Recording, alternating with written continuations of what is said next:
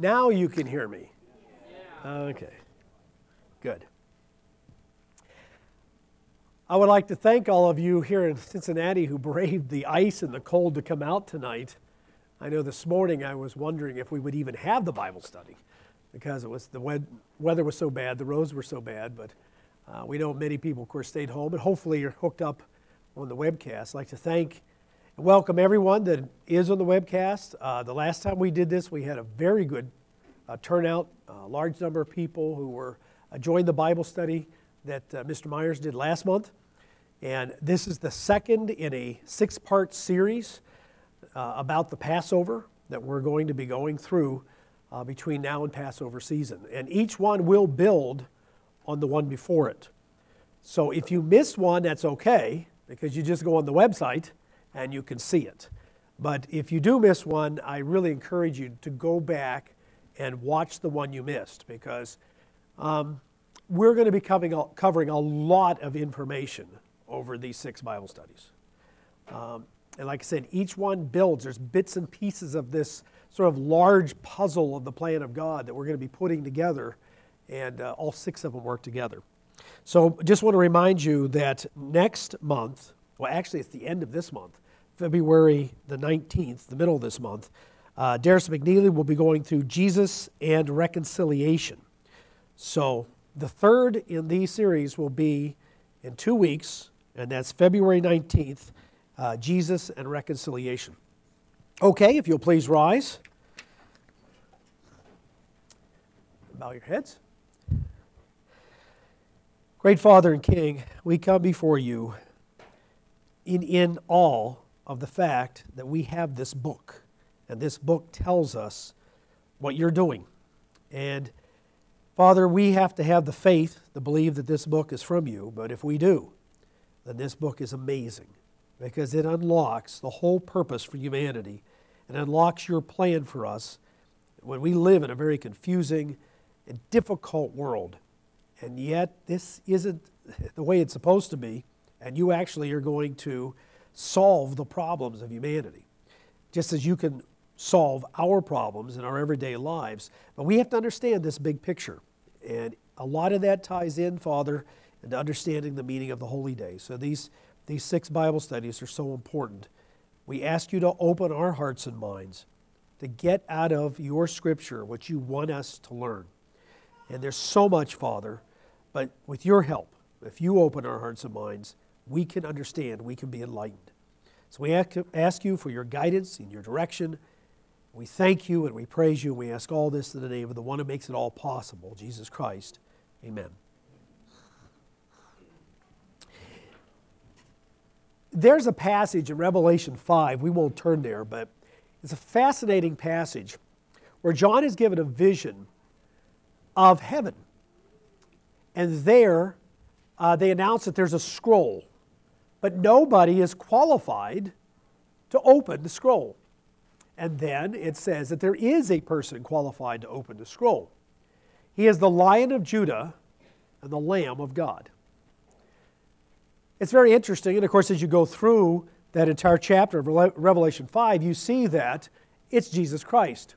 And there are a number of hymns in that chapter to Jesus Christ and the Father, but worshiping Him as the one who is qualified to open the scroll. Now, that's an interesting passage, because why is it that God says, I have a scroll, and He looks out over all of humanity, He looks out over all the angels, He looks out over everyone He's ever created, and He says, you know, there's only one person who I deem can open the scroll.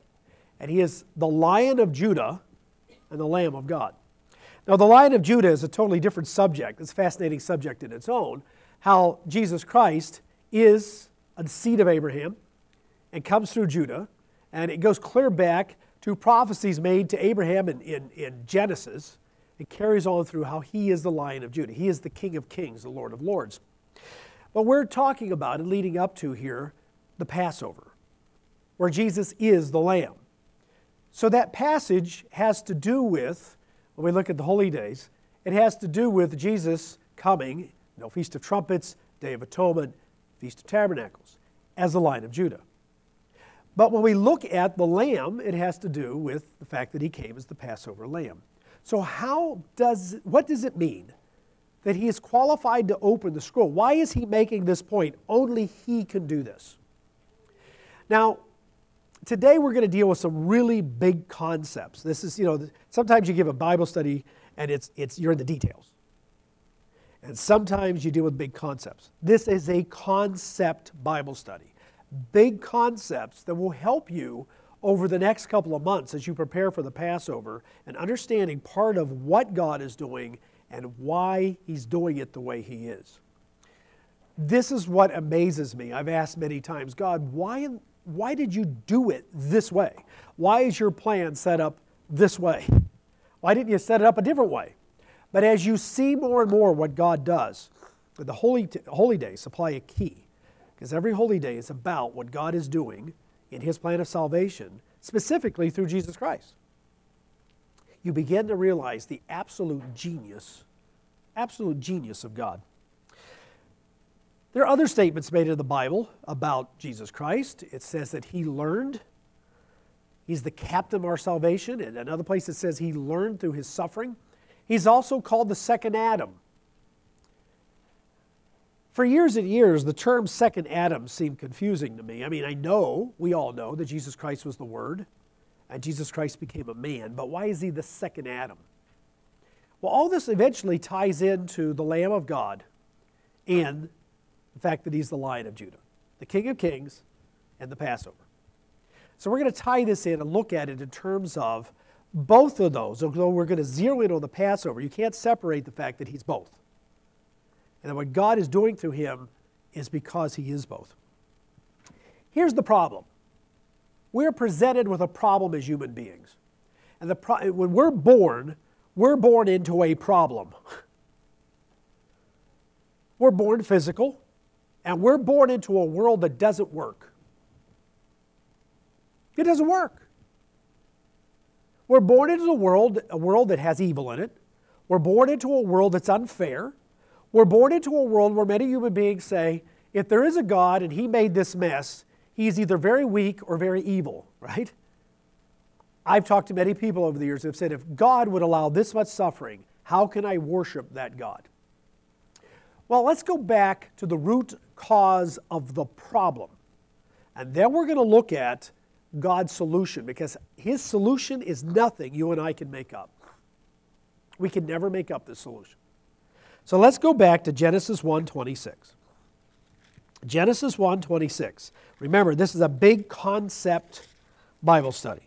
So we're going to be going from major concept to major concept. Many of them could be a Bible study or a sermon in itself.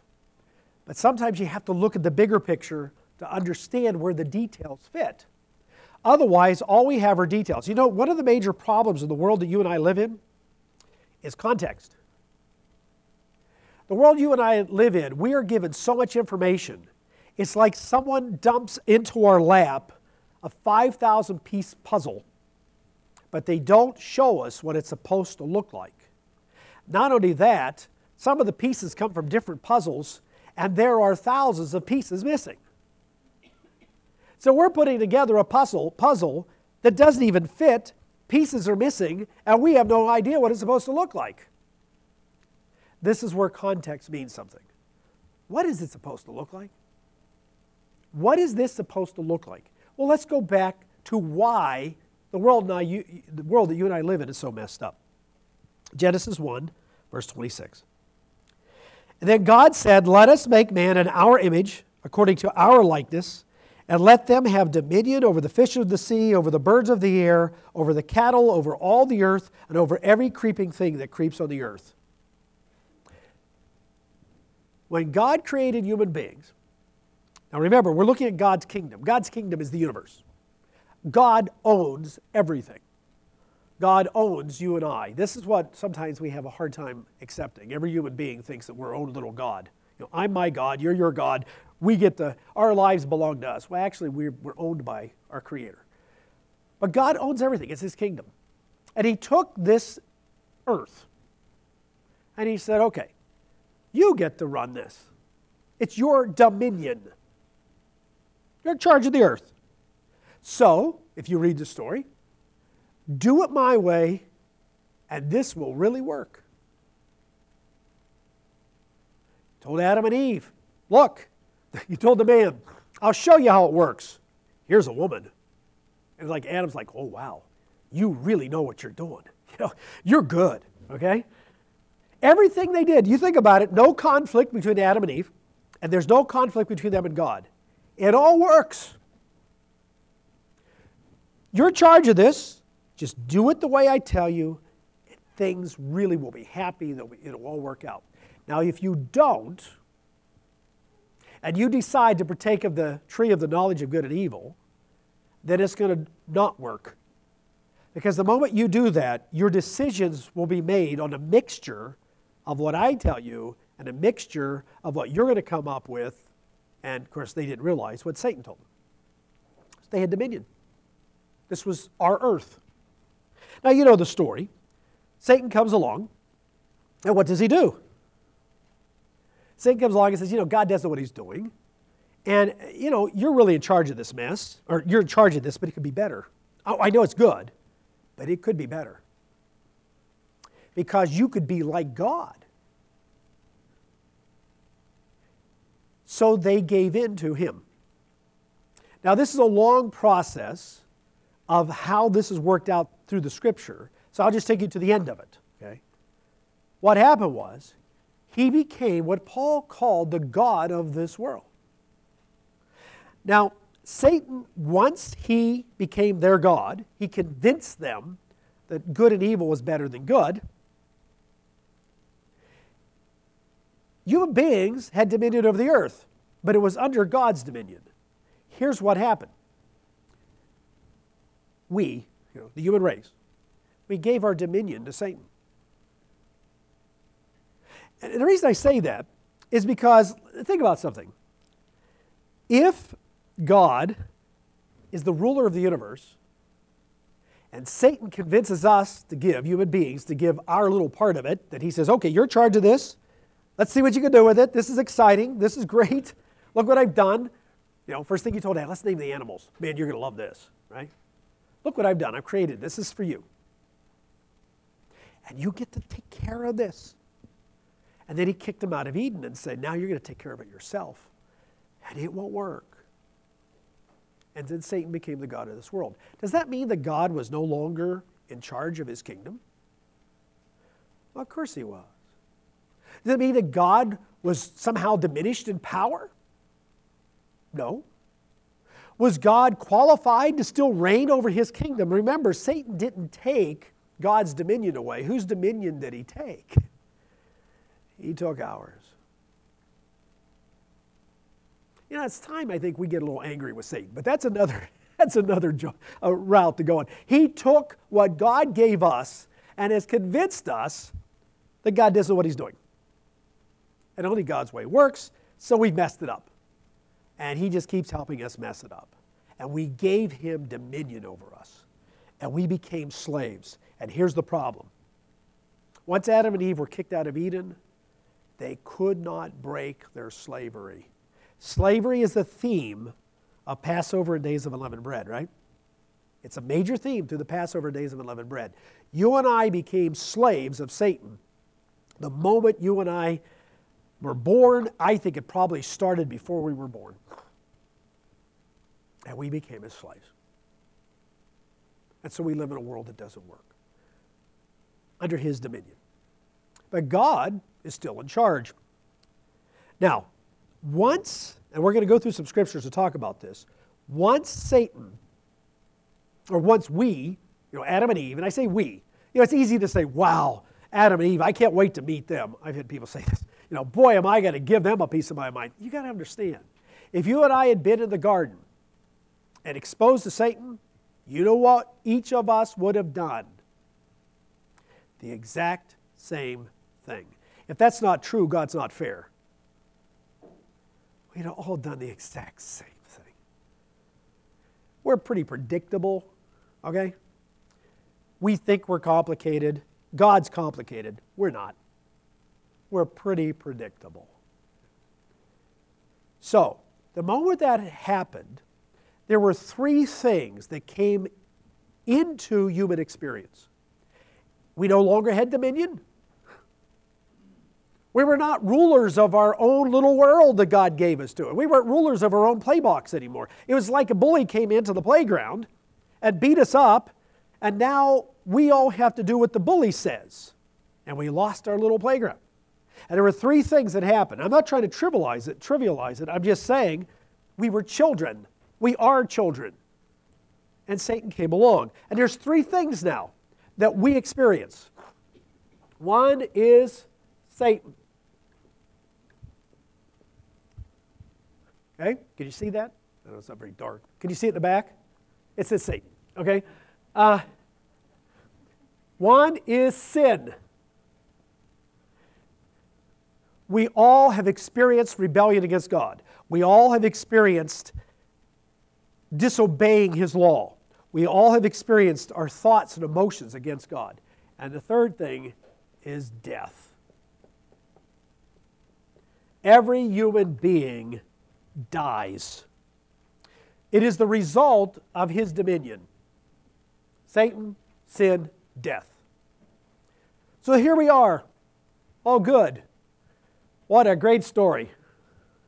Here's the problem with the gospel message. You know what the problem with the gospel is?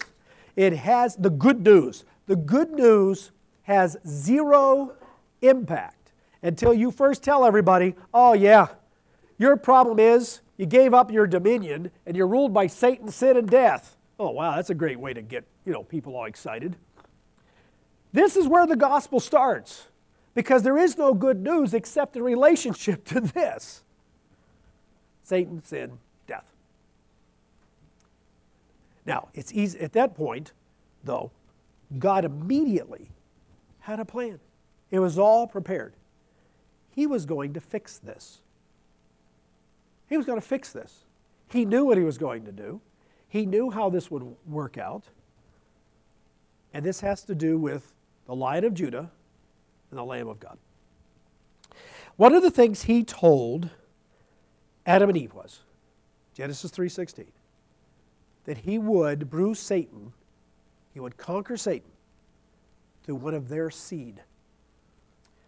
I want you to remember something. This is important.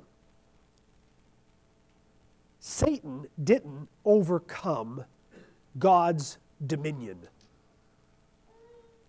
I know you say, well, yeah, that's obvious. Well, wait a minute. Whose dominion did he take? Ours.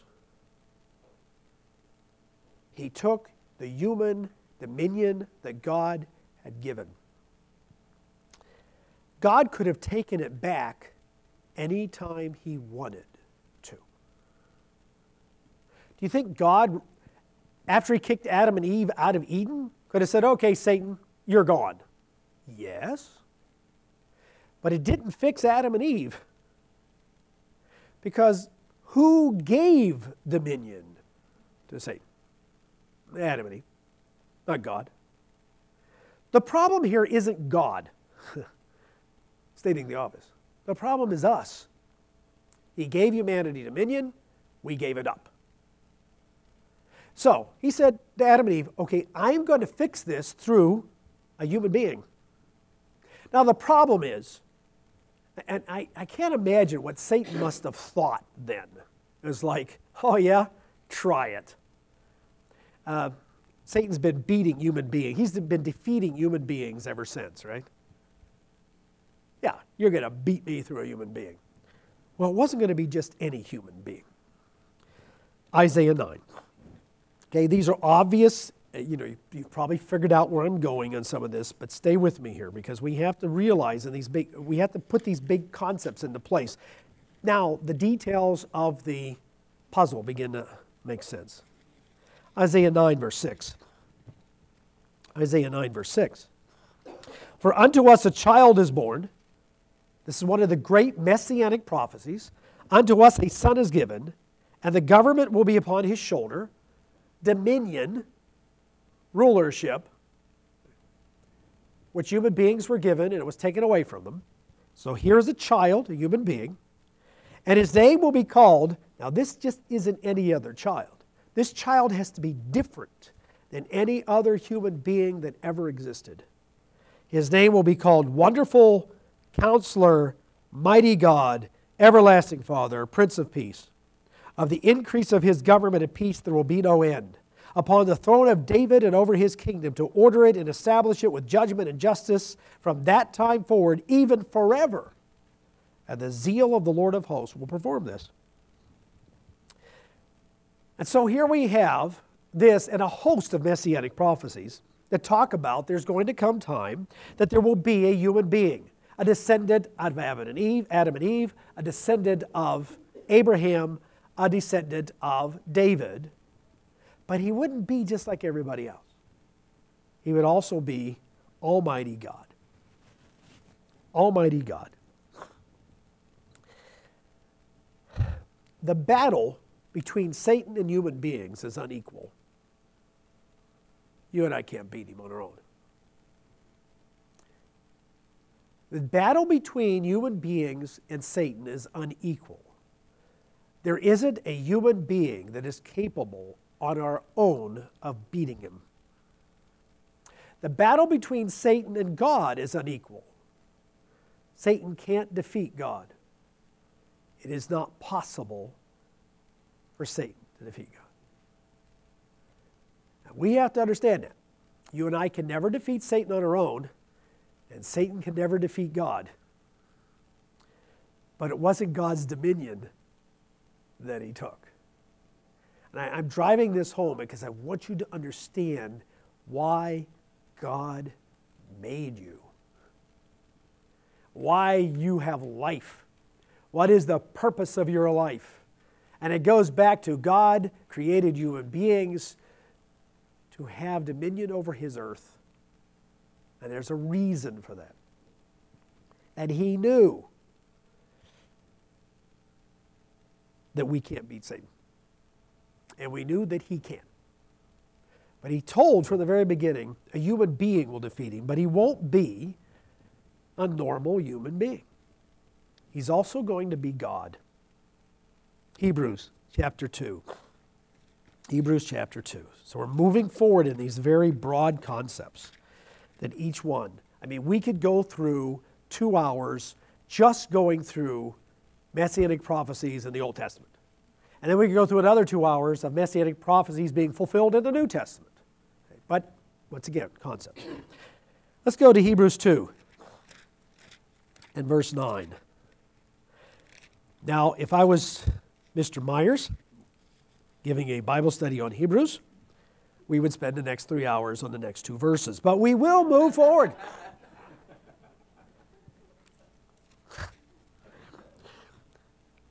Hebrews 2:9.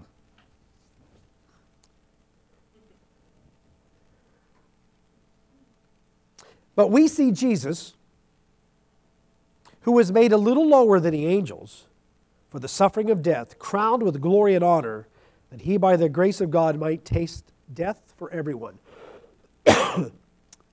Huge verse. Huge verse. He became human so that he could die for everyone. Now we know Jesus pre-existed. We know that John 1:1 talks about how the Word was with God and the Word was God. We know that he was divine. We know that he became human so that he could die. What are the reasons? For it was fitting for him, for whom all things, and by whom are all things, this is verse 10, and bringing many sons to glory, to make the captain of their salvation perfect through sufferings. Hey, why did God give human beings dominion over the earth? Because we were made in his image. Why were we made in the image of God? Because we're his children. If you can grasp that, your life will never be the same. You are God's child. God created us because he wanted kids. And he gave us our playground. And we gave it to the bully. And we got kidnapped. And we think the bully is better than Dad. There's the gospel. And God's going to take it back and give it back to us. Okay, there it is. There's the gospel. God has a way He's going to do that. Now, God could have come down any time and beat Satan up. He said, I'm going to do it that way. I'm going to do it through one of you. Why would He do it through one of us? Well, you can't do it, so I'm going to send the Word to become like you. Well, why would you do that? Why don't you just beat him up? I understand. Why would you go through all the trouble, the Word saying, okay, that's what I'll do. I will divest myself of my privileges, as it says in Philippians, and I will become a human being. Why would you do that? Why would you just beat Satan up? Throw him out? He goes on here. Verse 11 says, for both He who sanctifies and those who are being sanctified are all of one, for which reason He is not ashamed to call them brethren. Now stop. Jesus Christ came to become the captain of your salvation through sufferings. You say, well, what does it mean through suffering? I want you to think about something. What is it like to have memory of being God? To be in constant contact with the Father in a way that you and I can't imagine, that we've never experienced. And I don't mean to be gross here, but we have to understand the enormity of the sacrifice and get hungry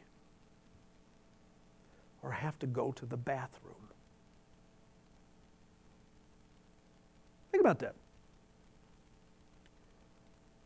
This is God. This is God.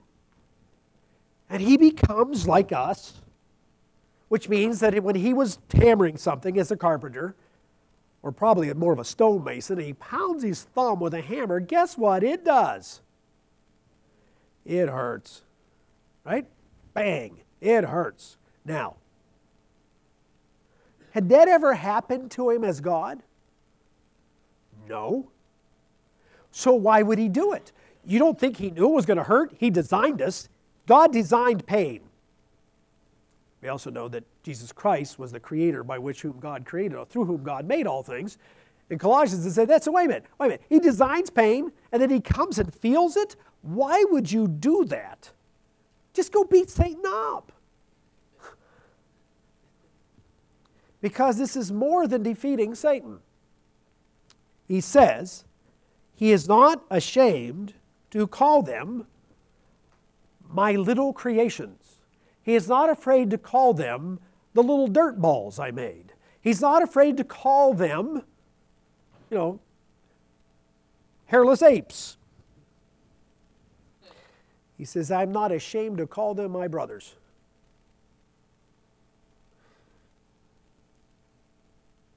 It's one thing to say I'm going to create a family. It's another thing to create a family. And you and I can't get to where God is, say He came to us. And that was decided from the foundation of the earth. That was decided from the foundation of the earth. The moment He let Satan into the Garden of Eden, He knew. I have to become like one of them because that was the plan. That's what's amazing to me. Could you have ever thought that up? I'd have never thought of that up. I'd have never come up that in my wildest dreams. And God says, the only way we're going to get them, because guess what these little kids are going to do? We're going to have to send you, the Word who has been my companion forever, and you're going to go down there, and you're going to become like them, so that they will understand they have a brother. And He's not ashamed to call us brethren. God, the Word, is not afraid or not ashamed to say, hey, that's my brother. That's my sister. Starts to put a whole new light on this, doesn't it? He goes on in verse 14, "Inasmuch then as the children," he's talking about us, "as the children have partaken of flesh and blood, he himself likewise shared in the same, because we are made of this stuff, he became of this stuff." Because that's family. God could teach us family. He did it. There's no greater sacrifice than becoming God into stuff. He became stuff so he could show us, so he could teach us. This is what family's like. This is what life is like. This is how it's lived. And you'll never figure it out looking at us, as looking at God. So I'm going to come down there and I'll show you how it works. But notice he says that through death, he might destroy him who has power of death, that is the devil, and release those who through fear of death were all their lifetime subject to bondage. He came to defeat Satan. And he did. I can't imagine when this is hard to grasp. There's a point where the Word eternally at the right hand of God, the Father, eternally in this companionship that is so close, he says, hey, we're one. He doesn't say, I am one. He says, we are one. In other words, we're so close. We're in a relationship that is just humanly almost impossible. Well, it is impossible to totally understand. He says, this is who we are, and we want to get you involved in this. So I'm going to become like you, and I'm going to come down into this bondage, and I'm going to beat Satan. And Satan had to think, when the Word suddenly was an embryo. I want you to think about that. I can't imagine what the angel, it says the angel shouted for joy when they saw the physical creation. It was like, how does he do that? I can't imagine what it is to say, he's there.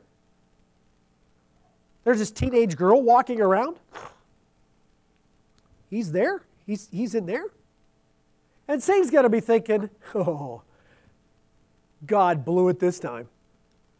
I defeated every human being he's created, and I'll defeat him now. And what did Jesus do? He said, well, I'm not just like any other human being. I'm also God. And he beat him. His whole life, he beat him and he beat him and he beat him. Why? Because he was going to release us from death. There you go. So he's going to defeat Satan, the cause of death, and he was going to defeat death. So he came here. He's now the Lamb of God. He's the Lion of Judah only in the way that he is actually a descendant of Judah and of David. He doesn't have any power as King of Kings yet on this earth. By the way, did Jesus have to come here because, well, he somehow had to beat Satan so he could be in charge? He already was in charge. It's we that weren't in charge. It's us. We weren't in charge of our dominion anymore. So he became like us. I can't imagine the frustration of Satan. He beats me as a man. He beats me as a man. Yeah. He really has that much contempt for God. He became like us so he could defeat Satan, who causes death. So he came to defeat Satan. Now, how does he defeat sin? 1 Corinthians 15. As we go through and talk about the Passover, this will come up over and over again when we talk about his blood and his body being beaten. He defeats sin. So 1 Corinthians 15. 1 Corinthians 15, verse 1. You with me so far? Yes. Okay. Okay, I get some yeses. That's good. That's good. Verse 1. Paul says, moreover, brethren, I declare to you the gospel which I preached to you, which also you received, in which you stand, by which you are saved, if you hold fast that word which I preached to you, unless you believed in vain. He says, so I gave you the gospel. Now, if you want salvation, you have to hold on to this gospel. You have to hold on to this message. For I delivered to you first of all. That can be translated from the Greek, of most importance. Okay, he says, so I'm going to tell you the gospel. You know what? This is the most importance in this gospel message. For I delivered to you first of all that which I also received, that Christ died for our sins according to the Scripture, that He was buried, that He rose again on the third day according to the Scriptures. Okay. He died for our sins. Now, we've already read that He would die for our sins. So, He defeats sin. Now, He dies for our sins, the death penalty. But there is a problem. Jesus dying for our sins gives us the opportunity to receive forgiveness. Okay? It doesn't change your nature.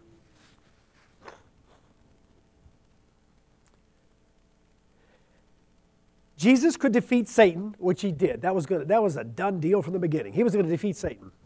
It was going to be hard because He was going to experience things He had never experienced as God.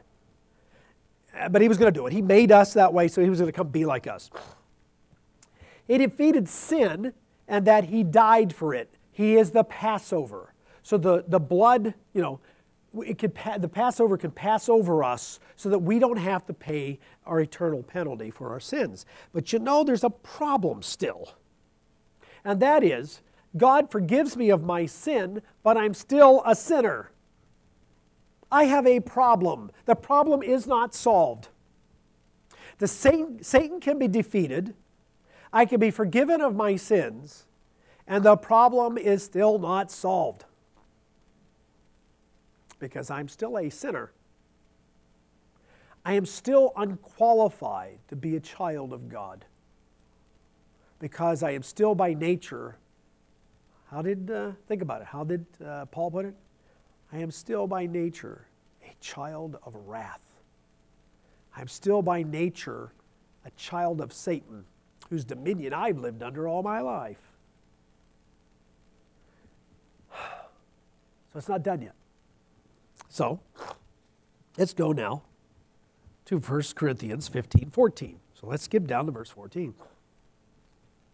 1 Corinthians 15 is one of Paul's most brilliant arguments.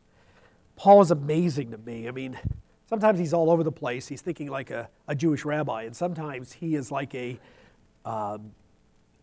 Greek scholar, and sometimes he leads you into a box that you can't get out of. Verse 14. If Christ is not risen, so he's talking about Christ's resurrection, then our preaching is empty, and your faith is also empty. Yes, and we are found false witnesses of God, because we have testified of God that He raised up Christ, whom He did not raise up. In fact, the dead do not rise. For if the dead do not rise, then Christ is not risen. Now, I want you, verse 17, though, is where we're going. And if Christ is not risen, your faith is futile. Now, notice the last part of his argument. Because you're still in your sins. Oh, His death was for our forgiveness, because His life was worth more than all of us. But if God died and He's not risen, then He's not God. If God died and He wasn't resurrected, He's not God. And therefore, we are still in our sins. It takes God now removing sin from us for death to finally be defeated. For sin and death to finally be defeated. This is not just, here's the problem. The Protestant world many times says, God came, sent Jesus to die for our sins, so now no matter what we do matters, God loves us, and they believe in grace that cannot be denied. You receive God's grace, it doesn't matter what you do after that. Repent. Well, repentance is accept Jesus in your heart, say, I'm a sinner, please forgive me. You're forgiven. At that moment, you have eternal life. You could go out and be a mass serial killer. It really doesn't matter. You know, that's not defeating sin. How is letting everybody do evil while saying, I forgive you, defeating sin? When he says defeating sin, it's what he means.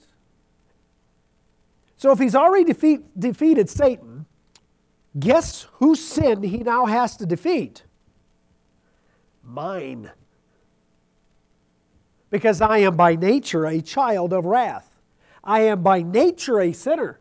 That has to be defeated. It's just not forgiveness he's offering us.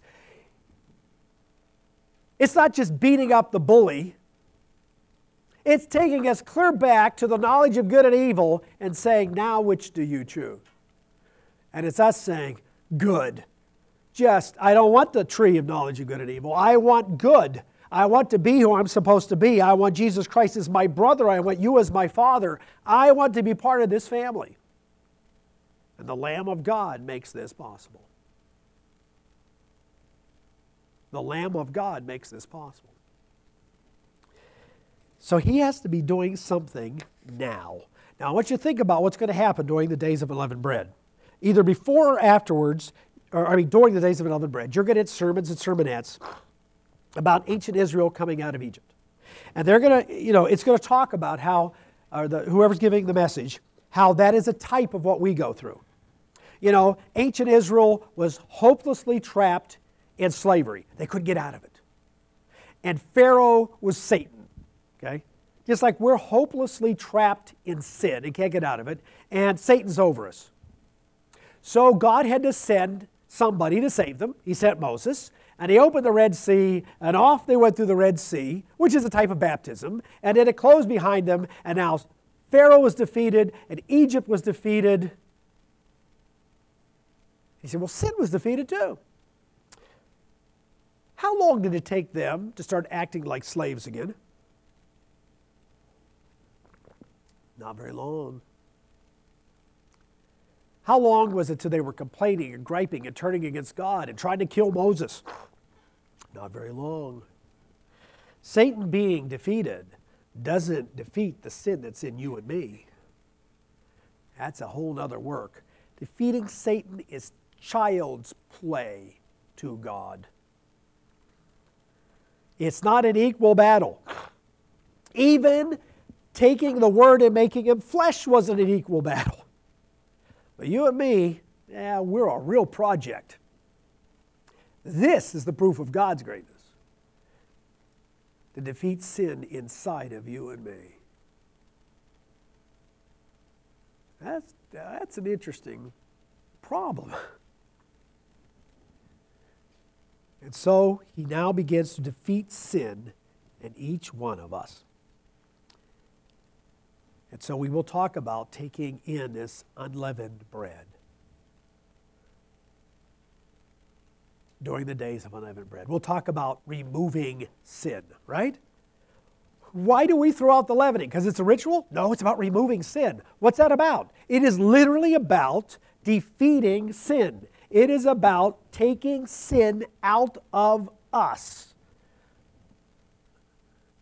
And like I said, dealing with Satan was child's play to God to deal with this. This still did not give us back our dominion. Because Satan has done all of us. He's infiltrated into our thinking. So, defeating Satan does not give us back our dominion. So, he wants to defeat the sin that's in every one of us. Colossians 1, verse 12. The poor guys that are, it's not up here. I'm looking around. They're putting on the web, they're putting up scriptures. I only gave them, 250 verses. And they're trying to sort through as I go through this and figure out which ones I'm using. Colossians 1, verse 12. I told them, I only have 3 hours worth of material. So I went to your pastor. I said, I only have 3 hours worth of material. He said, well, you can have an hour and like 15 minutes. I won't. But he said I could. Colossians 1:12. See, the reason I said that is if I go 5 minutes over, you'll go, wow, I'm sure glad he didn't do what Mr. Meyer said. Colossians. You always make yourself look good by making somebody else look bad. You know?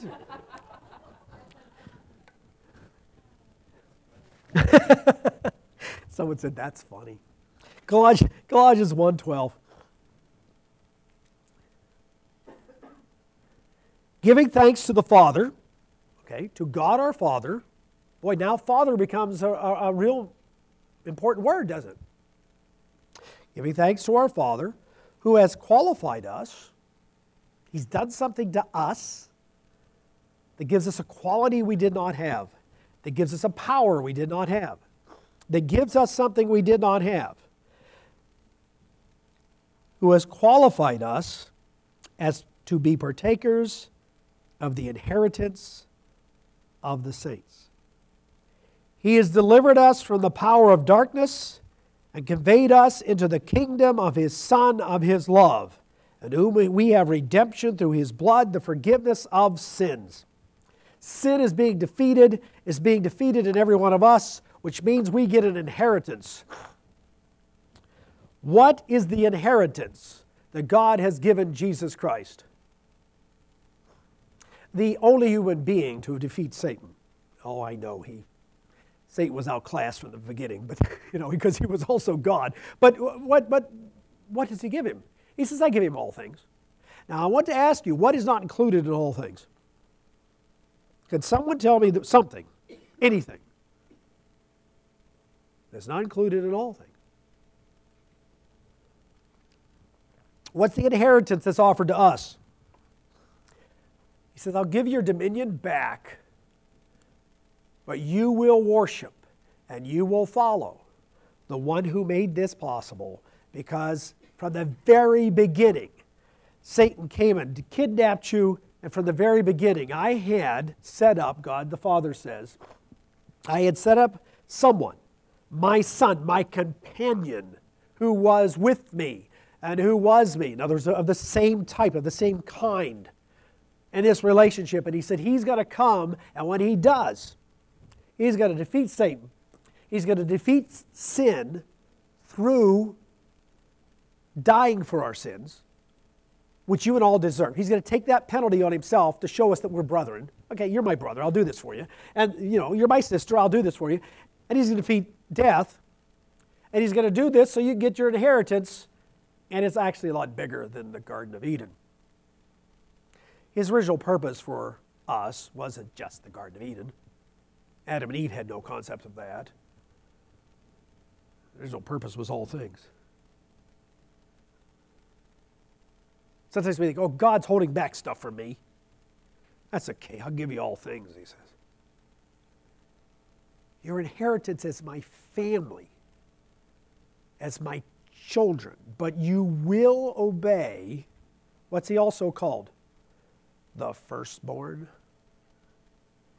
You will obey your brother, because he's just not your brother, He's also God.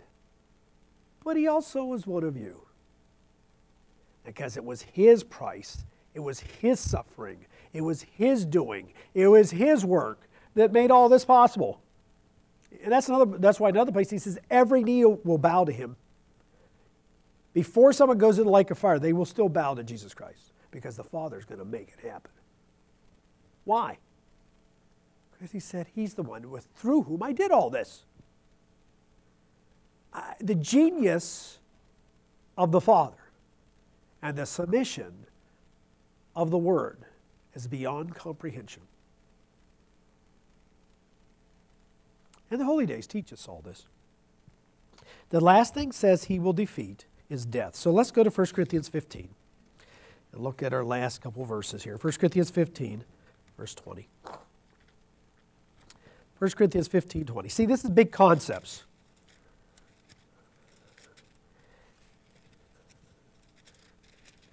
No, these are big concepts. There's more than one. 1 Corinthians 15, verse 20.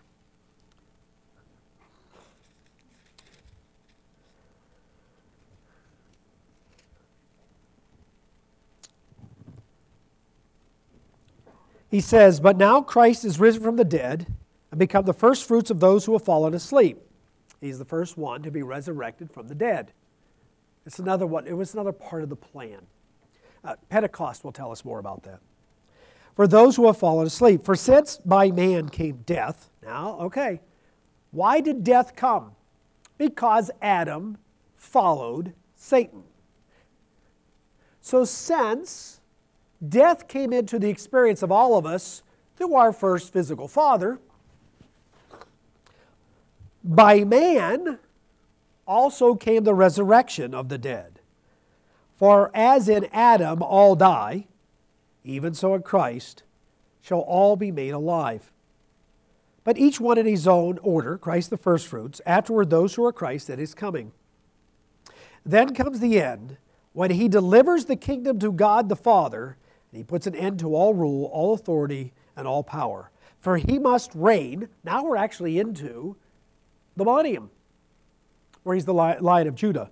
For he must reign till he's put all enemies under his feet. The last enemy that will be destroyed is death. It's the last of these three things that's destroyed. It's destroyed in the lake of fire. Remember, what is thrown in the lake of fire in Revelation? Death. Death is thrown into the lake of fire. In other words, there's no more human beings around. There's only the children of God. We actually have part of what happens on the 8th day here, by the way. You know, the 8th day of the feast, what we call the last great day. It says that, let me find here. When he delivers the kingdom to God. There is a point when it's all done and the earth is destroyed by fire, and all those who have died who are incorrigible. Satan and the demons are removed. When the one that we know as Jesus Christ has defeated Satan, defeated sin, defeated death, and then what's he do? The Father's coming down to New Jerusalem, and he says, Father, Abba, Daddy, here's the kids. Here it is. Here's the kingdom. Here's the dominion that they gave up. And just like you had it planned, I got it back. They gave it up, but he took it back. It'd have been so much easier for the Father to turn to the Word and say, go throw Satan out. But you know what? It wouldn't have saved us. See, he could have thrown Satan out, but we still had sin and death. So if he would have thrown Satan out, we still wouldn't have got our dominion back. He had to defeat all of it. And he came and he defeated all of it. And there's a point here where he gives the kingdom, he gives the dominion to the Father. He says, we did it. Here it is. Here's the family. The dominion is back. And they get it this time. They get it this time. And death is destroyed. It no longer exists. Verse 45. We'll end here, verse 45.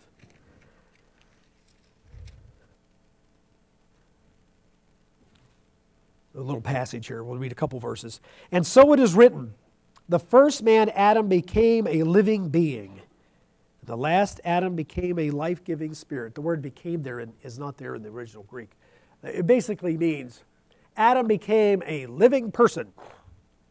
But the second Adam was an eternal being. But there had to be two Adams, because he took Adam's dominion. So God said, okay, I'll make another Adam. But this one, you won't get this. I just can't imagine what went through the angels' minds when he actually did it. I'm going to beat him down on his own terms with a human being.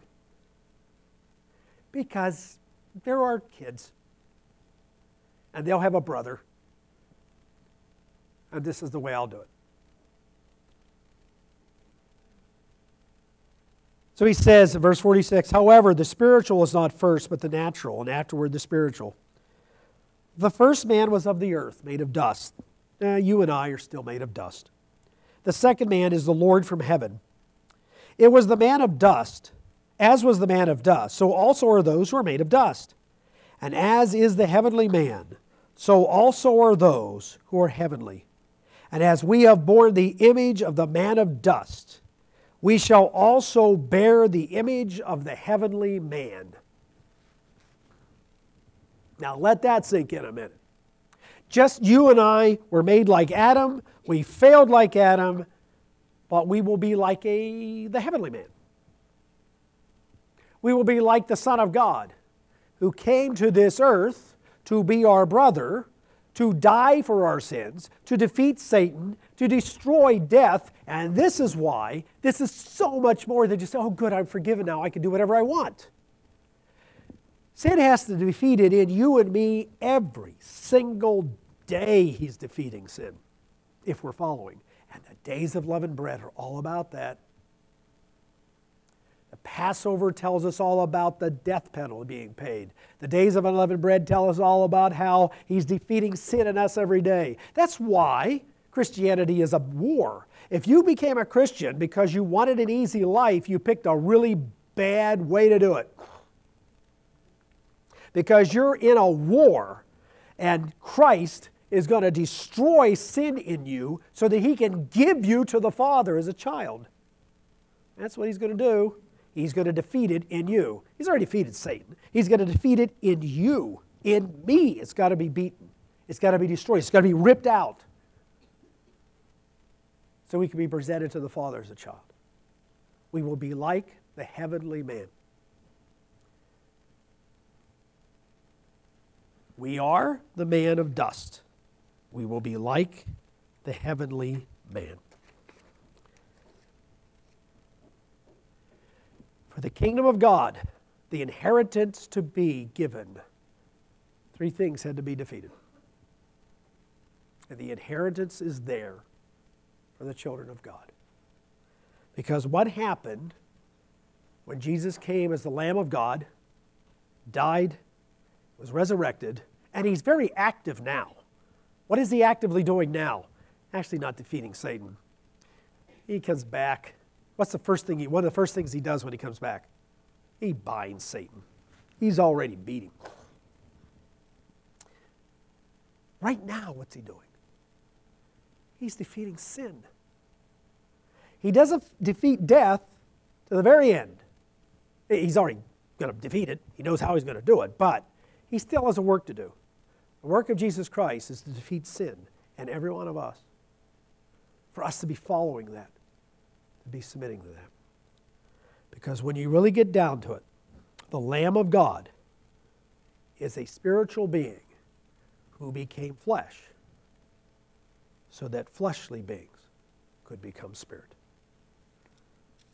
I want to remind you, February the 19th will be the next installment in this series. Thanks for coming out tonight, and have a safe trip home, by the way, because I know it's sort of messy out there.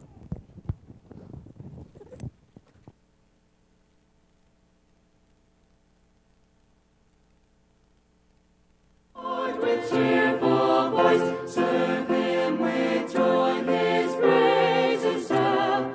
Come ye before